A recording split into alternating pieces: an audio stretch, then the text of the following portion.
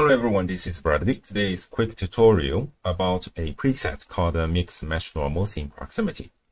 Sometimes you might not want to dive into complex hard surface modeling, such as making a cup handle. So instead, we use a cheating method to mix mesh normals. This technique used to require a vertex group and multiple modifiers. We need to add a data transfer modifier, select the source object, enable the face corner data, choose the custom normal for transfer. We then need to restrict the range of the effectiveness based on proximity using the vertex weight proximity, select the vertex group, target object, choose to use geometry proximity, reverse the fall, and the tweak distance.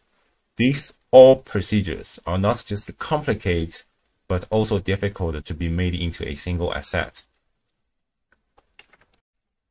Now, starting in Blender 4.5, you can achieve it with a single geometrynodes modifier, saving time and clicks. The usage is very simple. If you have my extension or assets installed, which are free from the link in the description, just search for these mixed mesh normals in proximity modifier in the modifier panel. Once added, select the object whose normals you want to mix. It might work right away with the default settings. If not, try to tweak with different parameters by yourself, such as the domain and the distance, to change the effective range. We have different domain options such as face corner, face, and the points. In this cup example, it seems that the point domain is better than my default face corner domain. Nevertheless, if you switch to another example, you will find the face corner works better than point.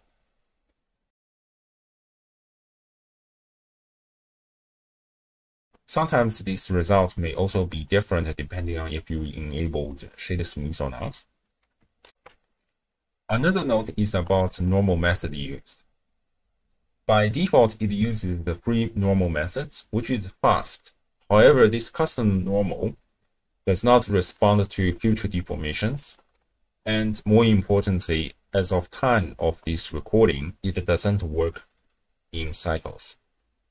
In this example, my small cube is displaced, but referencing the normal from the outer cube, shown as this bounding box. So even though it's deformed, it should appear as a flat face. If I disable my preset, the original normals are reviewed, and you will see this jagged shading across the polygons.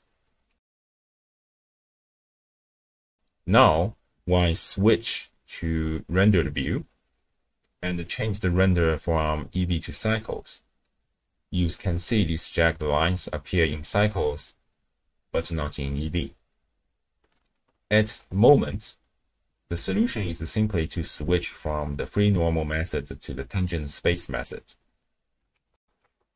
That's basically all you need to know about this preset.